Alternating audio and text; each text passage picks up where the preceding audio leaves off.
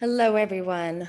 Welcome. Thank you so much for joining us at 2021 Soil Not Oil Conference discussion about growing community food forests.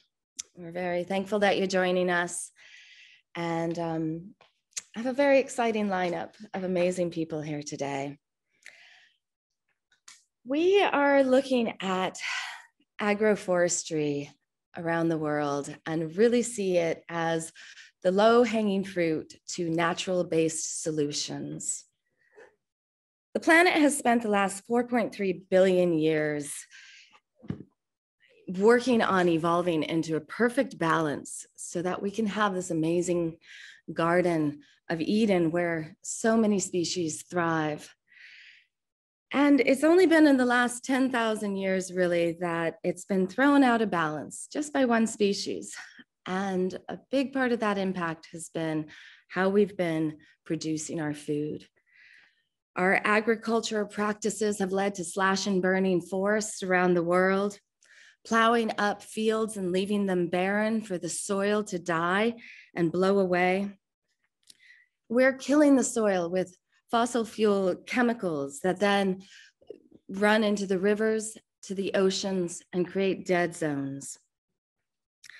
We are turning mass amounts of this fragile garden planet into desert because of our agricultural practices. However, if we look to nature, we can really see that there are the answers, and that we don't have to be following these harmful practices. Agroforestry and community food forests are one of the keys that we can be implementing all around the world and creating economic stability for smallhold farmers, repairing the planet, and creating healthy, nutritious food that is good for ourselves, our family, the planet, and helping biodiversity. So the health of the soil, as you'll be hearing throughout this conference and hopefully throughout your life, is that, the key to healthy soil is truly the key to our survival on this planet. Not to be overdramatic, but it's true. And so one of the key takeaways I hope you find today is that we are part of nature, not apart from it. We are part of it. And so I am the co-founder of Abundant Earth Foundation. My name is Hannah Apricot Eckberg. And at Abundant Earth Foundation, we work to create support and not only financial, but other means of support for important projects around the world, like you're going to hear today. Projects that are working to heal the planet, restore justice, and create a world that is abundant for everyone, just by learning to work with nature more and work with ourselves and our communities. So today I have some very good friends, allies, and colleagues here representing Mothers of the Amazon, Refarmers, 7-Day Agroforestry, and an arising nutrition program that is sprouting from Abundant Earth Foundation that we are so happy to be helping support.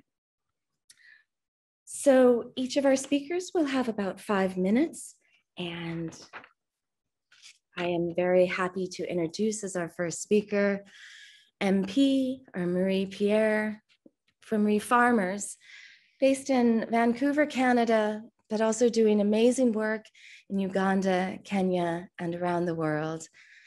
And MP, you've become such a good friend and a hero of mine, and I'm just so excited to hear what you have to share with us today. So thank you. Thanks so much, Hannah. Okay, so you can go to the first slide. Thank you. Hi, everybody. My name is Marie-Pierre, or MP.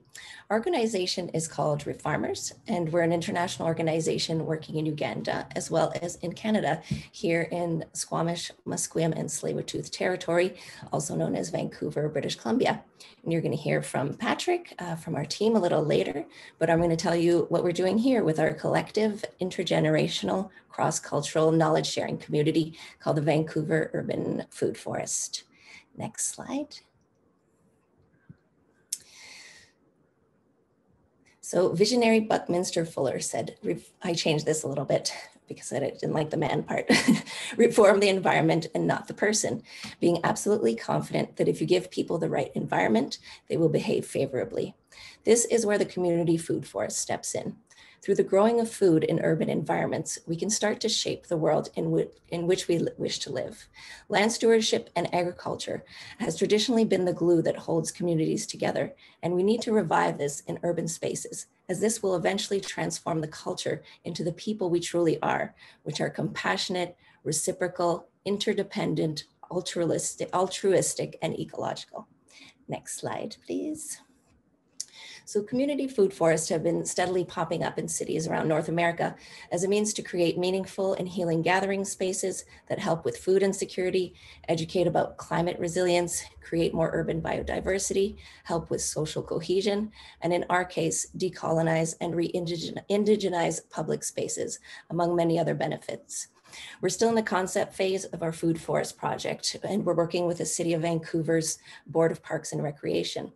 But one day we hope to establish these spaces in every park in the city, so this type of deep-rooted change can take place.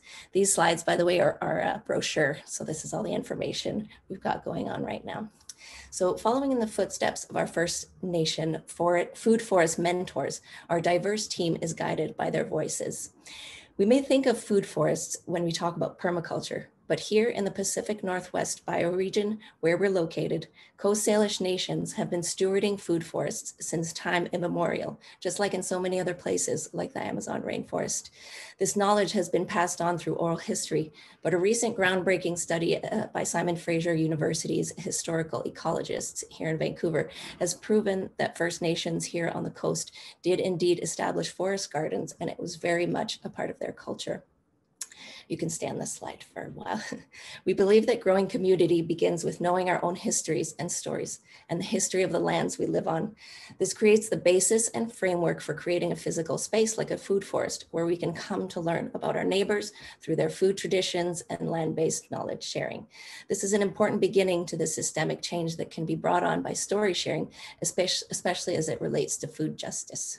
So our neighborhood here is an interesting location for a food forest because of the mixed socioeconomic levels of low-income folks living side by side beside million-dollar homeowners. There are houseless or homeless people and those with substance abuse issues, but we see a lot of gentrification here. So although at a superficial level, establishing a food forest seems not to have any implications in bridging these gaps, sometimes the most important changes happen far from where it's visible to the naked eye. So what will be visible are the perennial and edible, mostly indigenous food plants, other fruit and nut producing trees, as well as the collective annual gardening space. So I've seen in my own direct experience through Refarmers' seed library, in our traffic circle garden in the middle of the street here, through our various burlap sack garden demonstrations and gardening workshops throughout the community, and through my work as a community builder, that the best place to bridge these gaps between people is in the garden. Stories of personal struggles and successes can be unearthed in the garden with neighbors, creating a sort of icebreaker where people are able to open up and get to know each other. I believe that some of the greatest challenges the world faces today are rooted in the inability to get along, and taking time to get to know each other and build meaningful communities will have great ripple effects in the bigger picture. You can go to the next slide now. Oh, they're kind of reversed, but it's okay. A quote that has catalyzed my work is Wendell Berry's quote, "If you eat, you're involved in agriculture." Everybody's life is interconnected with the growing of food. This to me has provided the answer to some of the world's greatest challenges, and we have redefined it into Refarmers' motto, which is growing food is the tool we use to change the world. And right now in Vancouver, on a very micro yet replicable level, growing a community for food forest is the perfect tool. You can go to the final slide. So thank you so much. And our contact info is here. You could also get a hold of Petrick, Paul at all these same links. So thank you so much. Thank you so much, MP. That was really wonderful. And now we're excited to go to one of your colleagues, Petrick Paul Kidega, who works with Refarmers in Uganda. Welcome, Petrick.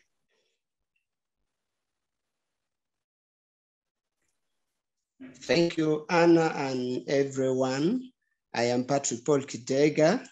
I work with Refarmers since 2019 when we met with MP, and that has created a very, very fundamental change in my environmental ways and agricultural ways of doing things. When I got invited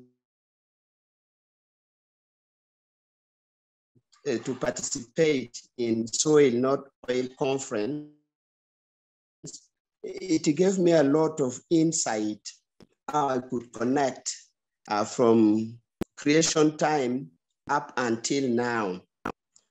We have been created and given the will, but when we look at how greedy the human person has become, the effect is paramount and is seen in the environment we live, the kind of food we eat, our behaviors. One person once said that your behavior is your better or worst for you. So when we look at Soil and Not Oil conference, we look at a number of things that has totally gone wrong with the environment, and especially the problems that soil has suffered. Again, the movement of regenerative agriculture is slowly bringing man back to his understanding that really, if he doesn't take soil, which is its mother, and soil that is alive, that should be fed, soil that talks, that listens, and gives life to people, then man might not move far with his developmental idea. A number of theories by men and women have slowly really put an evil mind into our thinking. For example, somebody will tell you that for any meaningful development to take place, there has to be destruction.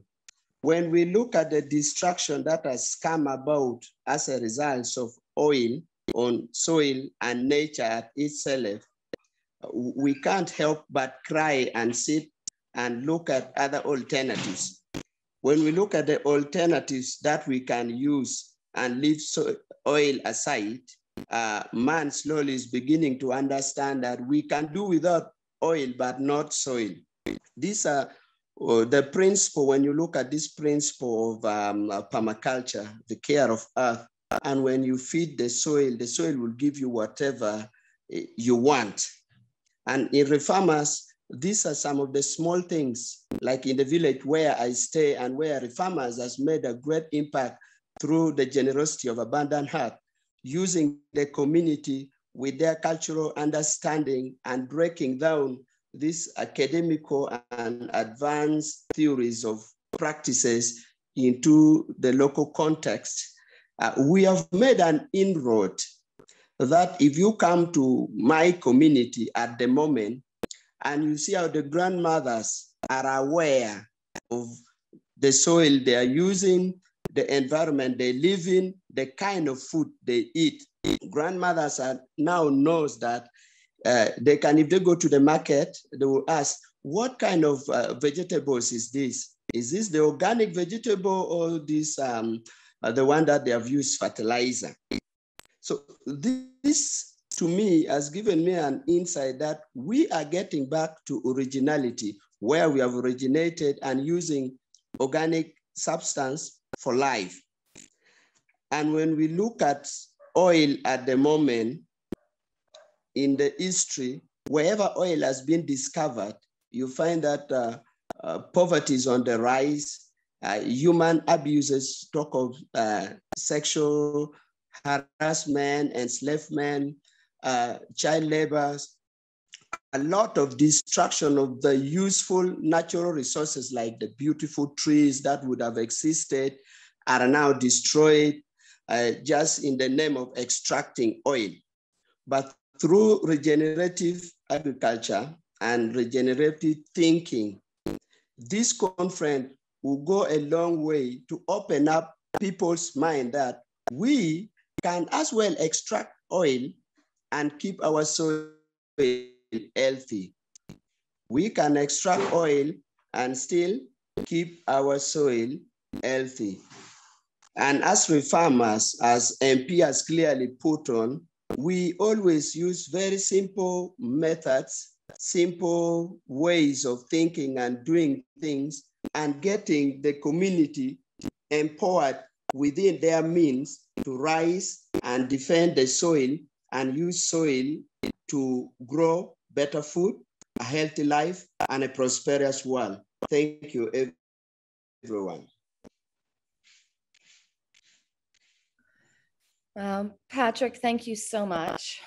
That was very insightful and inspiring, and really brings together the important differentiation between the regenerative practices and our dependency on fossil fuels and the effect that it's having on the planet.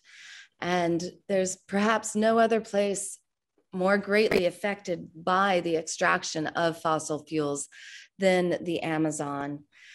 And last year, we saw so many fires destroying the Amazon, and then it was plagued by floods later on. And through the efforts to try to help remote tribes there, I had the pleasure of being introduced to Bane Soleil, who is the founder of Mothers of the Amazon, who's doing amazing work down there to help the people to restore the soil's health, the community's health, and the health of the Amazon.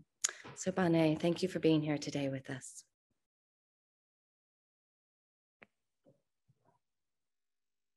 Hello, everyone. My name is Bane Saleh. I'm the founder of the Mothers of the Amazon. We are an initiative that operates under the Earthways Foundation. And our main area of intervention is in Acre, at the footsteps of the Andes on the Brazilian side. We work in a region called the region of Carapana. Part of this region was farmland over 17 years ago, and was completely reforested by the communities with supporting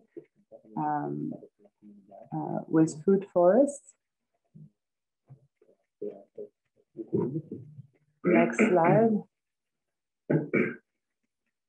And so our main mission is to improve indigenous health. As of now, our main project is we're starting to build 12 wells for the region of Carapana, for the 12 villages of the region of Carapana. And we were invited by the Honey Queen Federation 3 years ago to assess the health of the environment of this region, to help them improve the health of their population as they were facing with emerging diseases such as cancer, autoimmune disorders.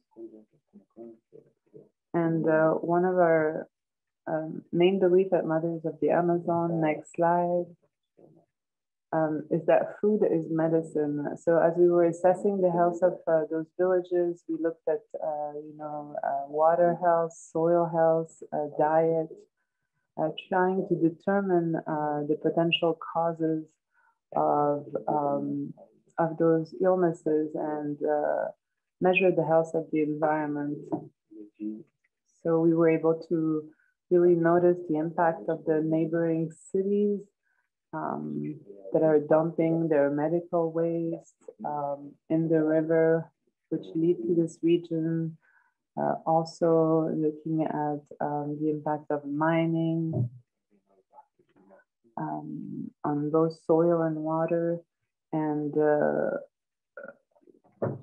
it became really clear for us that in order to support these communities to regenerate and restore their environment, we had to support them in growing foods that could actually naturally heal those diseases they were facing. So I'll give an example, whether it would be dysentery or autoimmune disorders or cancer, you know, support the growth of fruits that can actually target cancer cells or, you know, treat dysentery naturally, such as papaya seeds, for example, which is a highly antiparasitic food, and other foods that support the immune system and that could help them fight those diseases naturally. As of now, we are looking into helping these communities. So we work with the Huniquin community mainly, and we're looking into helping the region of Carapana extend its territory so that they can restore parts of the forest that have been used for farming for many years. Next slide, and grow, you know, grow food forests in those areas that have been deforested and polluted by the farming industry. And I'm gonna let my friend Yubahuni Queen share his knowledge and about how they were able to actually restore the environment in his region, the region of Carapana. Thank you very much for having me. Haush, as they say in the forest. Blessings, blessings. Thank you, Bane. Haush to you too. That was very beautiful. And so important to see how community forests can be used to heal ourselves and heal the planet and the environment. And we're very honored today to have Chief Yuba Huni Queen here with us. And thank you so much to Lucas Carvalho for translating. So welcome. Então, meu nome é Yuba, sou do povo Huniquin, sou dos líderes do povo Huniquin. My name is Yuba, I'm from the Huniquin people. I'm one of the leaders of my people. Sou do Acre, né, da Amazônia. Também sou ativista do movimento indígena e também da cultura do meu povo. I'm from the Acre state of the Amazon. I'm an indigenous leader and activist and a representative of my people. Nosso povo e os povos indígenas antes sempre tiveram territórios grandes e viver na floresta onde tinha mais fartura. We always had big territories in the Amazon and living in places where there was a lot of abundance. E hoje a gente tem uma terra limitada e a gente não tem mais como ficar mudando de um lugar para o outro.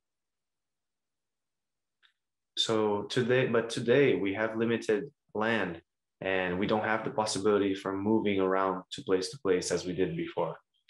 E assim a gente começou uma nova técnica, adquirir uma nova cultura para o nosso povo de fazer o reflorestamento e usar a natureza com a sabedoria.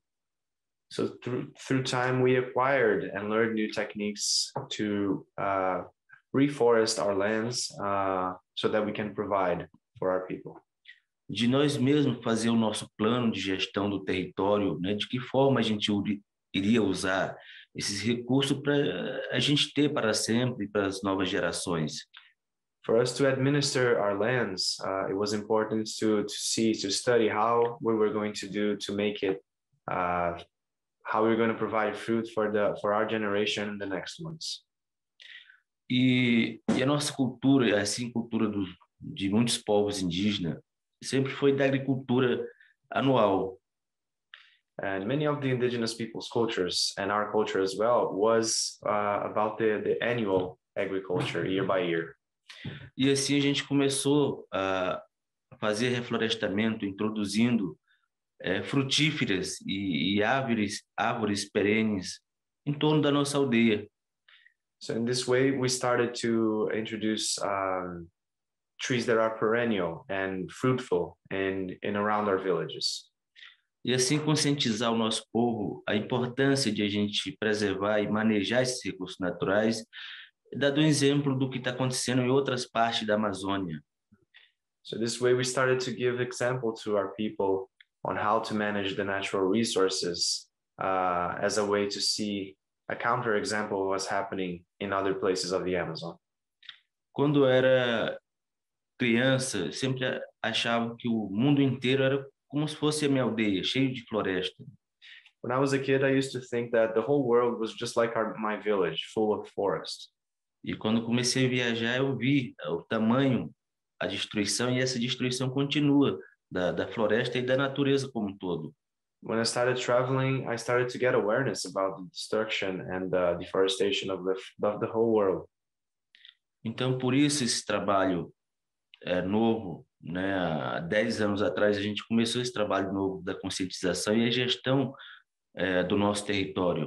So that's why recently we started to do this work of raising awareness about the administration of our territory. E hoje a gente tem um novo projeto de adquirir, né, um novo território, né, que está sendo vendido com esse intuito de reflorestar as áreas já desmatadas pelos pequenos fazendeiros e assim garantir mais a permanência e a manutenção da floresta. So we have this new idea, this new desire, this new project to buy this land that is close to us, so that way that has been used by farmers, big and small ones, in the intuition of maintaining, allowing our people to be sustainable in the forest. E assim garantir um espaço para o nosso povo, há um crescimento de nova geração muito forte. Daqui mais alguns anos a gente vai faltar território e hoje, né, o projeto de governo atual do Brasil, eu acho que muitos têm acompanhado, né, a proposta de lei de reduzir as nossas terras e de não demarcar mais os nossos territórios. This is aligned with the fact that our people is growing and there will be a lack of space in the next years. In addition to the fact that the government has been approving projects that will take off our rights, our ownership of the land that we have demarcated. Mas os povos indígenas é uma resistência, a gente vai continuar resistindo, né, fazendo as nossas medicinas e transmitindo o nosso conhecimento, a nossa sabedoria para as novas gerações. But to be indigenous is to resist, is to continue to be with our traditional practices and medicines and transmitting this knowledge to the next generation. E muita gratidão por essa oportunidade, né, cumprimentar todos os participantes, que a gente está no mesmo barco, na mesma luta de proteger, de manter e de fazer uma vida melhor para as comunidades. So I want to thank you all for giving us this opportunity. We're all in the same boat of protecting and creating opportunities to for the betterment of the global community. E muita gratidão. Haush, haush. Much gratitude. Haush, haush. Wow. Haush, haush. Thank you so much, both of you. Such amazing work and such a great perspective. Really, thank you. They say that the greatest thing that we could do for the planet right now is to return land to the original stewards of it and to tribes like the Huni Queen in the Amazon. And so thank you, Chief Yuba, for the important work that you are doing, not only to save your community, but to preserve and restore the Amazon, which is so vital to all of the planet. So, hausch, hausch. And now it is my great pleasure to introduce a new colleague and friend, Roland van Reneen of 7-Day Syntropic Agroforestry. He's done amazing work throughout the Caribbean and Eastern Africa, and Abundant Earth Foundation in partnership with the Agroforestry Regenerative Communities is so happy to be working with Roland to help support him to spread this important knowledge of syntropic agroforestry to as many communities as we can, really around the world. And so, Roland, thank you so much for being here. Thank you, Anna. Thank you, everyone. Good morning, good evening, and the other side of the world.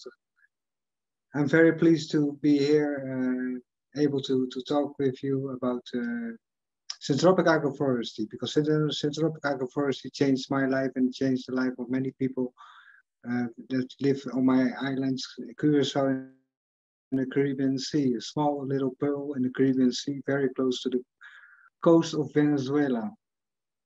And we started there to do a workshop about 2 years ago. Called Syntropic Agroforestry with 2 Brazilian mega teachers, very good teachers that taught us the principles about syntropic agroforestry.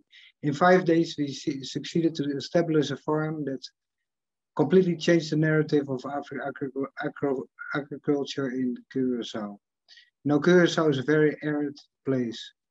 So there's a situation that for 7 months no rain does not fall because of deforestation by the Spaniards when they came here.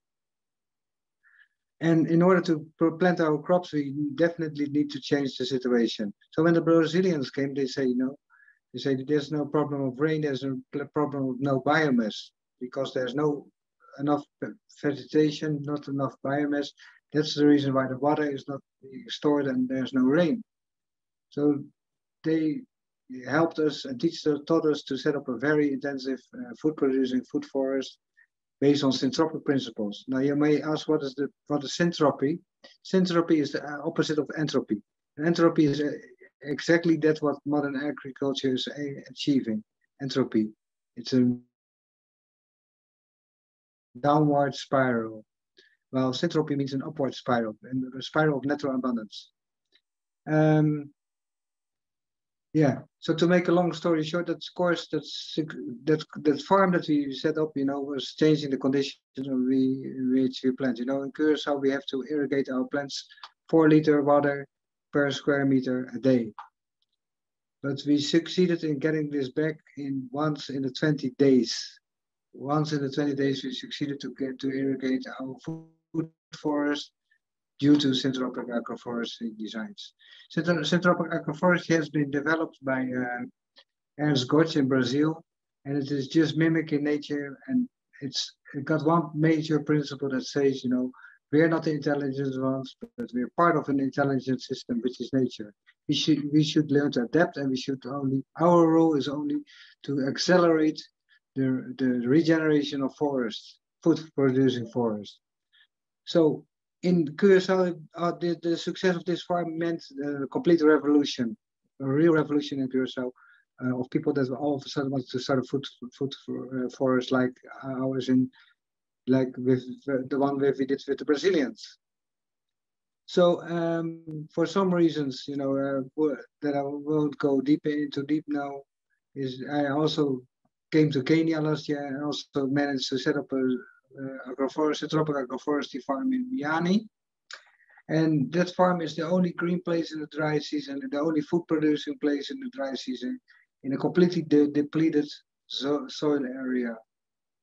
And because of that success, I'm here again and teaching about syntropic agroforestry, mainly at the 7 days syntropic agroforestry course that we succeeded successfully in June. And currently I'm teaching in the permaculture design course, also teaching syntropic agroforestry practical, but also permaculture principles with the students. And I'll be heading to another course in Maurice Boyer's place, also to teach about agroforestry. But let me tell you a little bit about the course and the implications of that course. Sorry, I'm also stumbling. I'm always a little bit struggling with my words because English is not my mother language. But anyhow, we started to plant a syntropic food forest from day one. And the main result of it is that most of those participants are now already starting on building up food forests on their own lands. And also this course, the people are even more enthusiastic, you know. They really got the idea and they're really speaking about a mind changer, a complete life changer, that they all of a sudden understand nature. Let me give you one example. I gave an example that maize that is still growing is green, so it's asking for rain. While the maize that is yellow has become old and don't want water because they don't want to get the seeds to be rotten by too much moist. So if you got two systems close to each other, one of the growing maize and the yellow maize that is already at the end of his life story, that means that they're competing and they're giving different information to the environment. So in a syntropic agroforestry, it's very important to keep everything growing. That's part of the story that really touched people, because it's the same thing in Curaçao. Whenever the grass turns yellow, then the rain stops, because the grass is communicating with the rain, and asking the rain not to come because the seeds of the grass will rot. So that's the end of the rainy season. When the grass ends its cyclus, the rainy season will come. So we can also change for the better. Yeah, I can continue with a lot of examples, but I'm just very enthusiastic, and for me, it's my life mission at the moment. I thank you for everybody for watching and listening to my story. If you want to hear more, I'm willing to talk more about it in other settings. Thank you very much. Thank you so much, Roland. Yeah, it's amazing, Syntropic agroforestry and how just working with nature and creating the different layers in the food forest create its own moisture, especially in these arid areas where Roland is helping teach and really changing communities by bringing methodologies that don't use fossil fuel-based chemicals to produce food. And therefore, the food is much healthier. And now we are very excited to welcome Michelle Gilman, working with Environmental Nutrition USA and a very dear new member of Abundant Earth Foundation, here to explain to us the important connection of nutrition and food and how that relates to our soil health. So Michelle, thank you so much for being here. Thank you, Hannah. Thanks for having me. So yeah, from my perspective, everything that society is centered around is really centered around food. Food forests offer a strategy for improved nutritional outcomes, but are also a symbol for regenerative food systems as a whole. And so everything that we've seen from the ambitious work of our speakers today share a recurring theme. They're indirectly and holistically addressing nutritional imbalances, not necessarily specific interventions to target one deficiency, but a whole systems approach to improving public health, ecosystems, economic development, education, and so much more. From urban environments in Vancouver, educating, creating, sharing stories to decolonize and indigenize, to then permaculture at schools in Uganda, and approaching this water, soil, diet interventions in order to preserve generational knowledge throughout the Amazon in Brazil. And then to Roland's work of learning how to mimic nature's intelligence through the syntropic agroforestry, all kind of within this food forest model. And these community development programs hold such high potential for improved nutrition outcomes, but at the same time, it's not guaranteed, which is why I'll focus on why Abundant Earth Foundation is at this intersection of community nutrition and environmental nutrition. So I was first introduced to this term of environmental nutrition and this emerging practice by an article in the American Journal of Public Health when I was waist deep in exploring the crises of conventional food systems in grad school. And this article explains that the function of the discipline is to comprehensively address the sustainability of our food systems.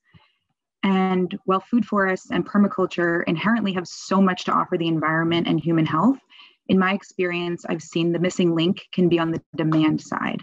So just by introducing more fruits and vegetables to a group of people doesn't necessarily mean they'll be eager and willing to adopt a new diet. By teaching them what's more nutritious doesn't mean they have the tools to access those healthier options.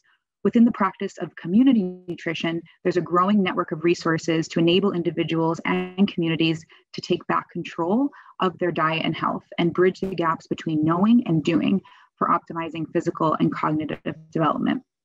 For example, Cooking Matters is a nutrition promotion program in the US offering interactive grocery store tours and hands-on cooking courses.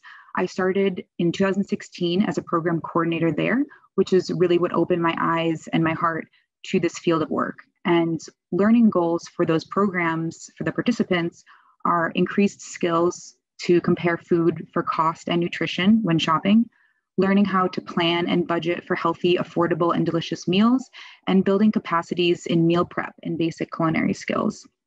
When I was leading these programs, I was learning new things every day about food as our medicine, food injustice, all before going in and getting a formal education on the global issues that those are connected to. So that's where I carried out my dissertation research on the role of community participation in school gardens in rural Northwest Nicaragua.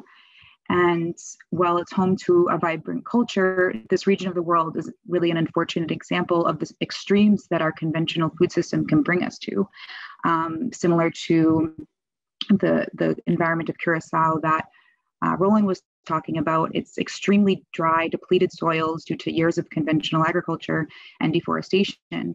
And the meager salaries there are going to a staple diet of rice and beans and increasingly available, highly processed items. Sugar intake is through the roof, which is why 76% of all deaths are attributed to non-communicable diseases there. And pictured here are a few shots from Finca Girasol, managed by FNE International in Chacraseca, Nicaragua, which is where I was studying and working with them over the past few years. And their mission to serve as a research and programmatic hub for agroecology in the region. And this work really heightened my drive to make my life's work dedicated to bringing more balance to our environment and food system at local and international levels. You can go to the next slide, please. So this slide kind of speaks for itself in some ways, but the division here helps to explain and comprehend. But of course, nearly every real life application has a unique story. And there are plenty of opportunities for the two to work together as we transition and make regenerative thinking the new conventional. So, for example, food forests are not likely to be a quick solution in emergency high hunger settings, yet they help us apply the think global, act local principle, community action for local food systems while learning and interacting within a larger global network. So every point here for holistic nutrition is beneficial to both our external environment and our individual health. And that's really what I mean by harmonizing our inner and outer ecosystems. So just as you can't build a functioning house with only wood, our bodies and nature thrive on diversity. Both dietary diversity and biodiversity increase our resilience and defense mechanisms, and they allow communities to adapt forest-like characteristics, productivity, self-sustaining, and biodiverse. Working with them increases connection between people, food, and nature through our appreciation and our knowledge of it. And through this, we can start to shift mainstream thinking and eating as if we were an integrated part of nature, not above it. So just in closing, there's no magic bullet to mitigating nutritional, economic, and environmental imbalances, which is why conferences like these are so important in bringing people with shared visions, yet unique perspectives and skill sets together to map our way forward. So I'm eager to talk more about anything related to these topics. Please don't hesitate to reach out to me on LinkedIn or email. Thank you so much for having me. Thank you so much, Michelle. very fascinating and really a perspective that we don't get to hear very often. The importance of nutrition and really that this is a community thing. And if you don't have the community buy-in, it's not going to go anywhere.